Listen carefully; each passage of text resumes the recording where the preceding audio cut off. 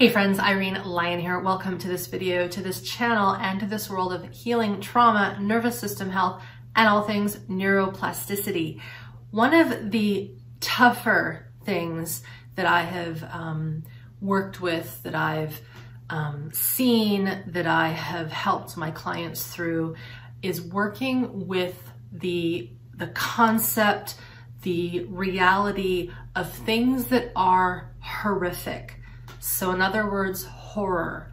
And this might be kind of an odd topic to talk about, and yet it is something that I believe we need to understand even just a little bit, so that when and if we should be faced with something that is horrifying, that is hard to see, hard to stomach, whether it is something that we experience personally or we see out there in the world, be it in real life, in nature, let's face it, accidents happen, things that we might see on the news, etc.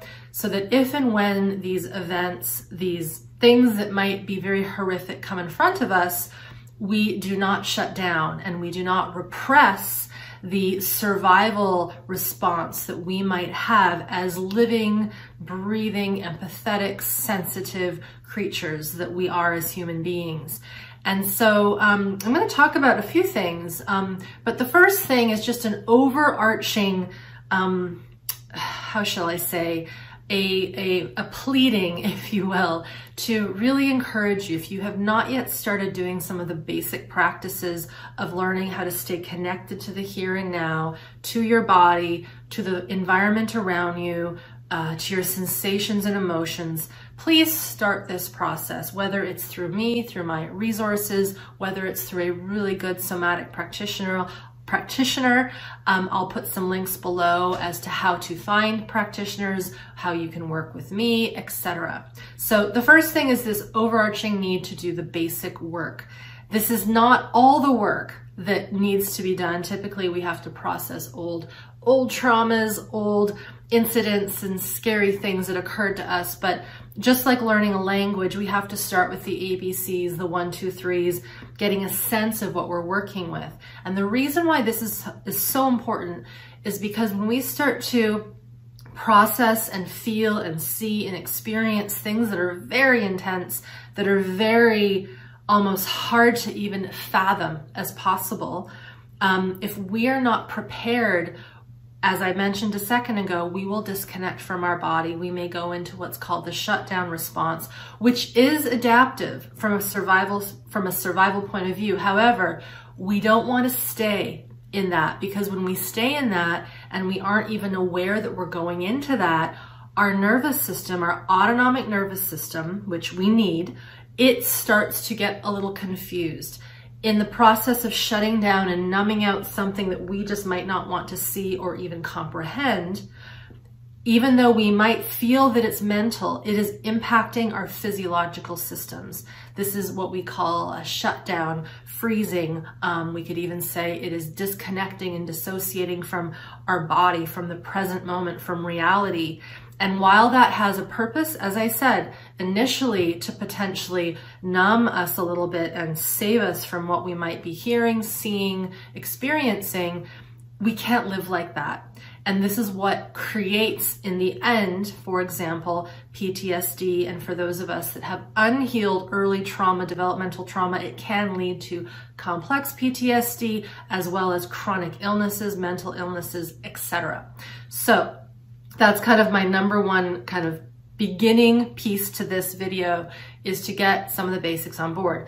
The second thing, when we think of something horrific, something really big and hard to stomach and swallow, is there might be alongside of this, the sidekick emotion, disgust. Disgust. I've talked about disgust in other videos. Again, I'll pop some of those below if you want to follow this thread a little bit more. But disgust is a primal human mammalian emotion. It's that if you think about going into the refrigerator or garbage and you have a sniff of something that doesn't feel good, it's this yuck. There's this desire to want to sometimes dry heave, maybe even there's a bit of sense of we're going to vomit, like we're going to throw up. It doesn't feel good. It churns our stomach. And so again, I mentioned disgust because often it accompanies this sense of horror. Not always, but sometimes. It depends on our system, our history, the capacity we have to be with these big emotions. But I wanted to add that one in there because I will speak to that also. Now, the next thing to understand with things that are really hard to see and grasp, and I mentioned a second ago, one of the default responses is for us to shut down. Typically before that occurs though, the system goes into a cascade of survival responses, one of them being fight, one of them being flight. And connected with that can be massive feelings, emotional feelings, even survival, very animalistic qualities, behaviors, actions that might, for some of us, if we've never done this kind of deep inquiry and feeling and sensing into, big expressions that might seem scary, that might seem like, holy moly, that's a lot. And I'm thinking about someone who I know who is a first responder out in the field, kind of like a firefighter, policeman, ambulance driver, that kind of person. And they have said, you know, they've seen really bad stuff. I mean, people die in accidents. People are not all together when they see on scene someone. And I'm not saying this to frighten you or to put bad images into your mind. And this is what occurs. And they have said to me that the way that they process these images, things that are horrific, in order to stay healthy and safe and not go down the road of getting PTSD after seeing these things day in, day out, they need to express what comes up the moment they lay eyes on what they see. And this could be massive screams. It could be this feeling of exactly what I said, disgust, dry heaving. There even might be a vomiting reaction that comes up. It could be just this intense rage to whatever it is that might need to come up. And as humans, we've been so reserved, right? We've been so protective of expression. Many of us don't want to think and feel and imagine that we are under, of course, all our human qualities. We are animals. We have this deep feeling of things when we see things that are horrific, people being hurt and harmed. We're going to have a protective response and a visceral meaning our gut, our organs, our heart response to what we see. So if I think about this acquaintance and I think about how they have been able to stay really regulated in their job by letting that stuff rip, letting it out, of course, then that person has to go in to do their job. But they found that while being able to get that out and get that expression out, they don't go into shutdown. They don't numb out. They're not staying looped in the images. It has to get out. So I say that to say, when and if something occurs where you see something horrific, or let's just say you have a memory from something long ago that was, and you kind of hid it inside, which again, it's not a bad thing. It's a protective strategy. But if we keep that inside and all of that massive emotion that never got to get out, if it stays inside, that becomes toxic in the system. We need to get it out. So again, I wish I could say to you, this is exactly what you have to do. These are the steps that are going to go, that your system is going to go through. I can't, because everyone's different. Everyone's capacities are different, and what people see and how they interpret that is going to depend on your own personal experiences, the education that you've been given around such topics, et cetera, et cetera. True story, when I was in grade, I'm not sure if it was 11 or 12, I liked going to the library across from the high school that I went to, and something led me to find a book, and I think the name of the book was called Satan's Children. I know, a little haunting, and I'll link up that book if I can find it. What led me to find that book? I have no idea. Perhaps that was my guides preparing me for this time, this world that I live in, where I'm teaching people like you, and I'm working with my clients who have experienced really horrific things. But this book, Satan's Children, was written by, I think it was a psychologist or a psychiatrist, I can't quite remember. And they specialized in working with clients who had what we then called were multiple personality disorders, or now it's DID, dissociative identity disorder, DID. And all of his patients, because this was his specialty, had lived through intense abuse in the form of ritual abuse, satanic cults, bad stuff that I don't even want to tell you about because there's no need for me to tell you the details, but it is intense stuff. Reading that book was a huge eye-opener. I was really young. I was fascinated with human psychology. Everything in my being knew that it wasn't a farce, that it wasn't fake, it was true. Listening to how these people had to cope, how they had to create multiples in their brain, in their psyche, in their body to be able to withstand the horrific abuse that they survived. It was their adaptive strategy to stay sane, right? And so anyways, the reason I'm telling you about that book is I was given that opportunity to digest a little bit this kind of intensity that human beings face, that we subject living, breathing creatures to. Usually it's children, and it's just horrible to think about, but it happens. To back that up, some of the clients that I've worked with in my private practice, well, I'm not in private practice now, I used to, these things are real. I've worked with folks who have lived through and survived such ritual abuse, satanic ritual abuse. Again, I know this is a strange topic, but I've seen it with my own, not seen it with my own eyes. I've heard it through people that I trust. I've read books about it. Again, folks who are reputable. And even in working with Peter Levine and seeing him work with clients who have got severe, severe trauma, we hear about these things in these stories. And of course, there's many others where people are telling their tale, etc., etc. So I know that was a bit of a segue, but it's one of those things that classifies as horror, as not being able to imagine, not wanting to look at it, see it, consider it.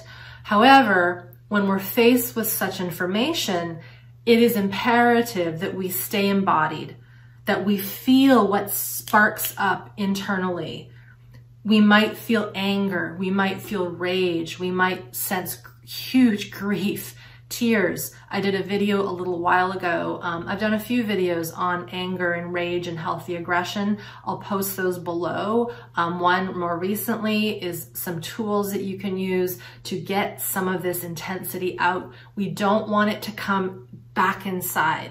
This is where humans get into trouble.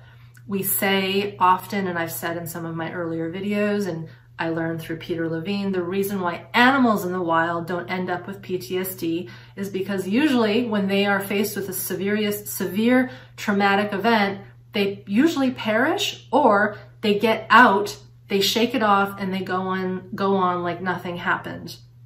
Humans are a little different. We have this higher brain, conditioning, society, how we were taught to suck it all in, to not express, to not be animals, to not get these cries and expressions out. And I'm here to say, if we don't get this stuff out, we will get sick. It will create more harm and more havoc in our system. It'll mess with our psyche. It'll mess with our immune system, our autonomic nervous system, our gut, everything that connects to that autonomic nervous system.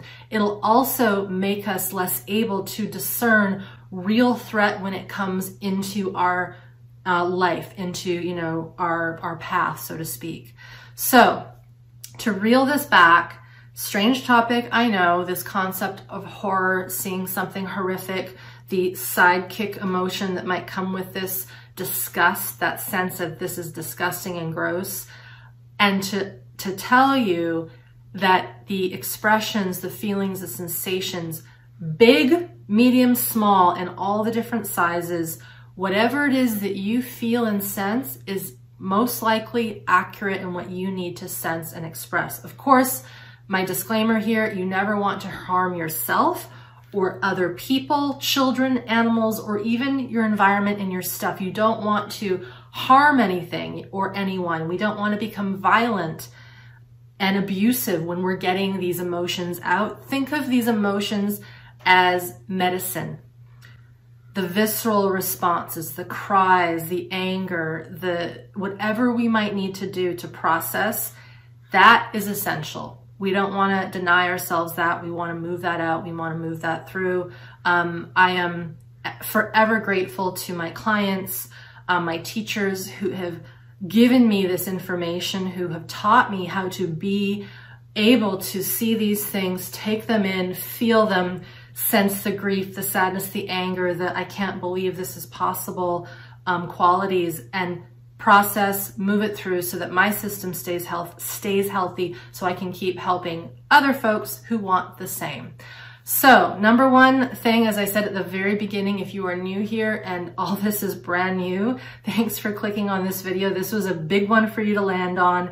Start with the basics because, and the reason why, when we lack the capacity to even feel the little things and express that little tear or that boundary we need to give to our spouse or our kids or to ourselves, if we do not let the tear come out when we're watching an emotional movie, all these things, the little things, if we're not able to work with those little things, little sensations, emotions, when we then see something that is times a million, it will impact us more. So I make this video to say with full sincerity and respect to all humans on this planet, get into the basics, start doing this work so that when and if, or if past experiences gave you something that was intense and you know you're still harboring it inside, then when that needs to come up and out, you can, and you can do it safely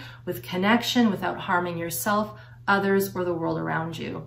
Again, I've popped resources below this video in the show more section if you're watching this on YouTube. Take those in, do a little bit of the work, get into the work, study this work, study yourself, and let the expressions come out because they will be your medicine. Thank you so much for being here, watching this video, and we will see you next time.